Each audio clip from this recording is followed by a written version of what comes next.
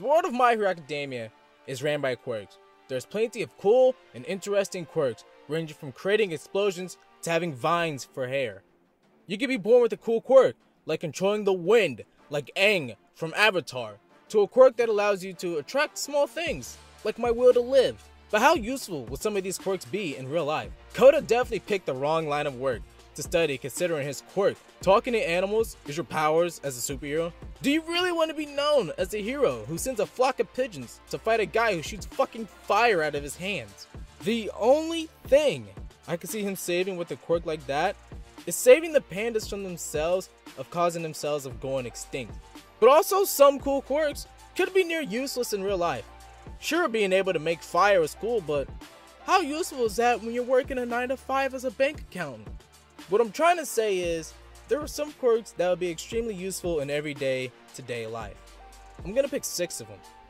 At number 6, we have the most generic power of all, One for All. One for All is a simple quirk. It's a quirk that grants the user superhuman strength and speed. Having superhuman strength and speed would be really useful in real life. I could become a famous athlete, or even pursue my dream and hold the WWE and UFC heavyweight championship at the same time. Or even for day-to-day use, being faster and stronger than most humans would be very handy. You know what? I can do extraordinary things with this power. I can be a superhero. At number 5, we have Weld. This quirk belongs to Class 1B student Yosetsu Owasi. I think that's how you pronounce it, I don't know. Weld allows Yosetsu to merge things both organic and inorganic at an atomic level. With this quirk, I can do what every high school dropout and every person too lazy to go to college so they go to a trade school wants to do, and become a welder. You could become the richest welder of all time by being able to weld anything together with the touch of your hand. Oh, you want that building weld? Done. Oh, you want this car welded back together? Easy. Oh, you want me to weld a toilet to the ceiling? I'm not gonna question it, but done. Oh, you want me to weld your marriage back together? Sorry pal, I'm not a miracle worker. Welders already make stupid amounts of money, so this quirk will be a bonus because your weld will be inseparable until you touch it again. People will call you from far and wide to weld stuff for them. The money you can make is limitless. Or you can be some boring guy and use it to fix things around the house because you used super glue one time and now you don't have skin on the tip of your pointer finger. At number 4, we have Electrification. This quirk belongs to Class 1A student Denki Kaminari. Denki's quirk allows him to cover his body in electricity, if you can tell by the name of the quirk. While he can also emit this energy, Denki has little control over it. The usefulness for this is high. I can be a walking battery. Never having to worry about my phone dying would be great. Thing you hated when you're watching an episode of My Hero Academia Season 4 on Funimation on the couch and the lights go off? Well, with this quirk, you never have to worry about the electric bill ever again. With an elaborate setup for your house, you can be a walking battery for your house. Just shove a plug up your ass and boom, free electricity for the rest of your life. Then with all the money you saved from never paying for electricity, you can buy an electric car and never worry about the impending rising gas prices. At number 3, we have Overhaul. This quirk belongs to the main antagonist of My Hero Academia Season 4, Kai Chiyasaki. Overhaul grants him the ability to disassemble and reassemble anything he touches, effectively giving him full control over matter. He can disassemble people to kill them, or reassemble them to heal them.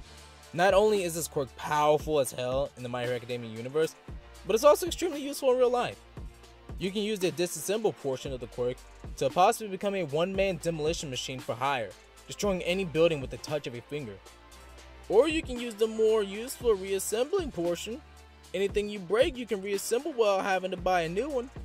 Or even you can become a doctor, disassembling and then reassembling your patients without no injuries. You alone can become the cure for cancer. I mean, sure, the person will feel the pain of having their chest exploded, but hey, they can live the rest of their life knowing that you got rid of the threatening breast cancer.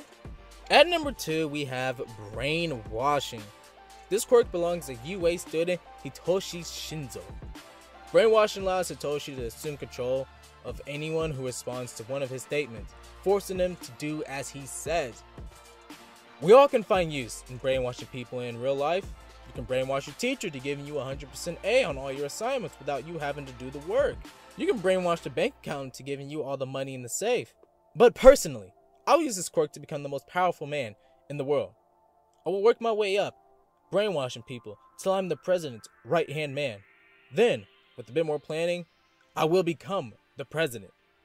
Then I can make alliances with the world powers and rule the world. But that's a lot of work, and I'll just use it to pass university.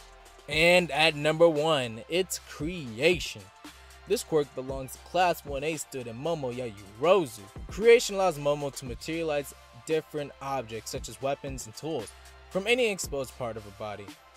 Apart from living things, Momo has the potential to replicate virtually any object, no matter how complex or advanced its structure may be. She only requires to understand the atomic configuration of said object in order to reproduce it. It was almost a given that this would be the number 1 quirk. I mean, come on, this almost beats anything on the list.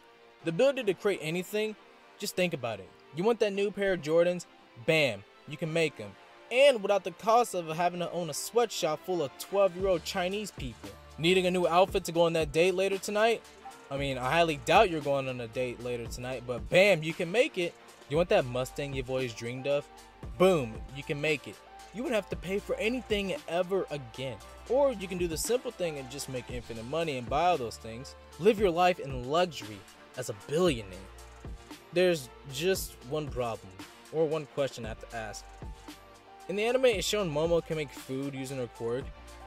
If you eat the food that you make with this quirk, are you considered a cannibal?